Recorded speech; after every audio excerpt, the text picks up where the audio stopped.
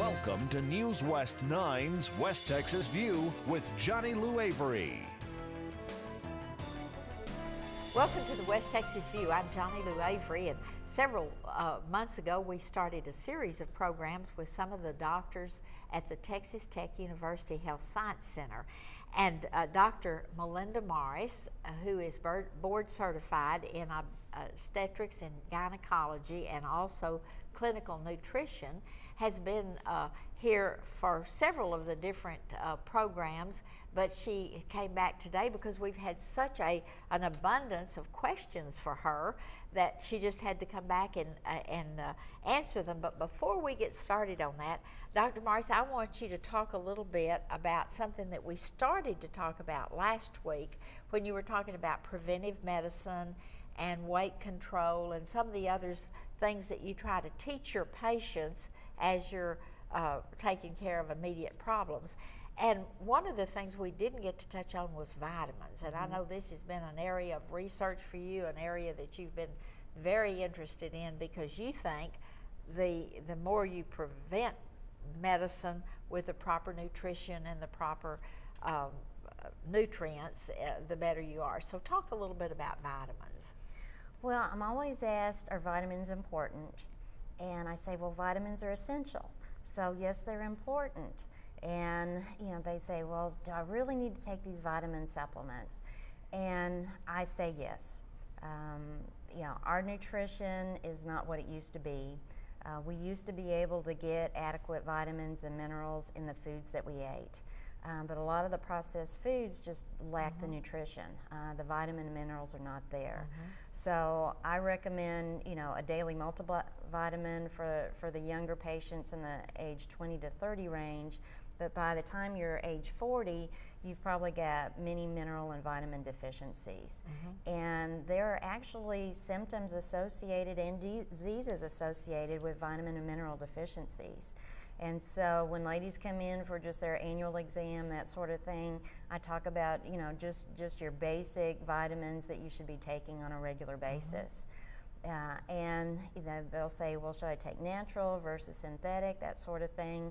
I tend to recommend the more natural vitamins, the more organic, or they'll even say live vitamins, because these are more food-based and it's more natural for your body to absorb.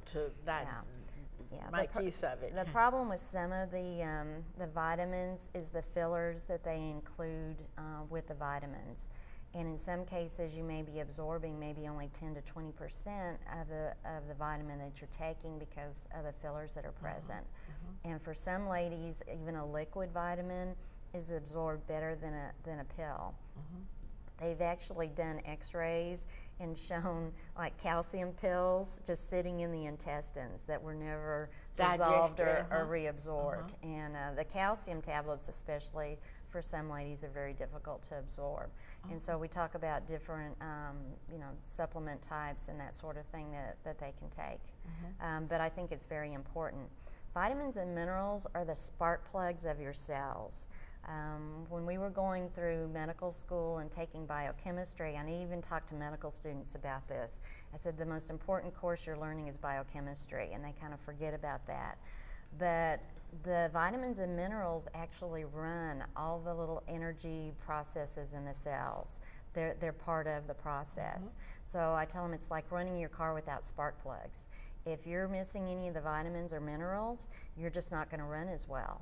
And a lot of the symptoms of vitamin and mineral deficiencies are fatigue, because your cells just aren't able to produce the energy that they could normally under ideal circumstances. It's almost like recharging. Yes. And I mean, not only does it start the car, but your batteries have to be recharged. Yeah. I mean, it's essential. Just like your body, your car won't run without gas.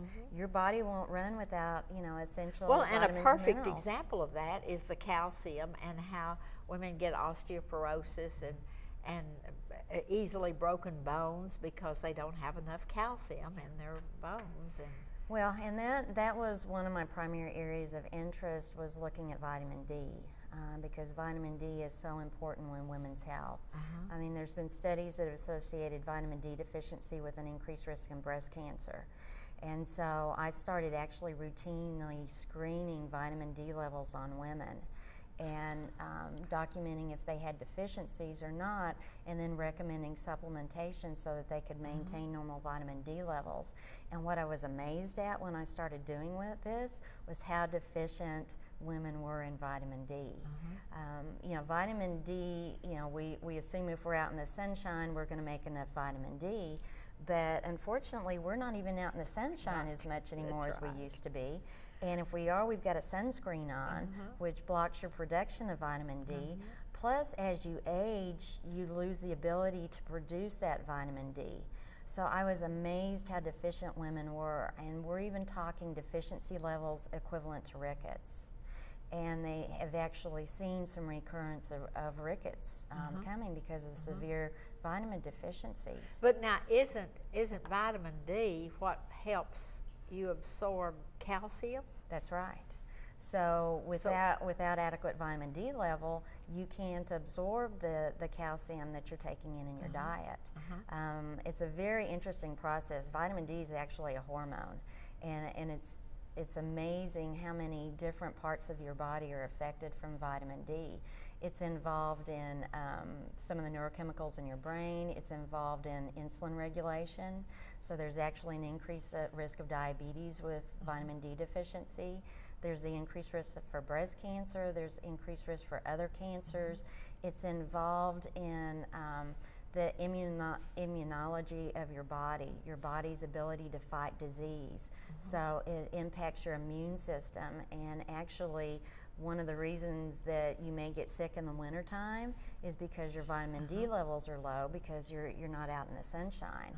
And you know, and there's less sunshine available in the wintertime. And of course, you've been doing a lot of this research on women, but we're talking about men too. Oh yes. How important it is for men. But one of the things that is almost contradictory is, on one hand, we read these articles, do not get out in the sun, it's going to cause skin cancer. Well, that's from the ultraviolet rays. It's not from the good part that you get from the sun. And so that doesn't, you know, the Bible says all things in moderation. Well, you should be in the sun enough to get vitamin C, but we don't. We've gotten to the point now, like you said, where if we do, we're going to be really, really sure that we have lots of sunscreen on. And you don't get it from a tanning machine. Well, you do get the ultraviolet light. But you don't get the ultraviolet rays are what's stimulating the cells in your skin to produce the vitamin D. All right. But I can't recommend a tanning bed as your source of vitamin D production. I can't either. Oh goodness! But I want us to talk about taking too much vitamins, how to know exactly what we need. Okay. We're going to have to take a break. We'll be back in just a minute and continue this conversation. Stay tuned. West Texas View will be right back.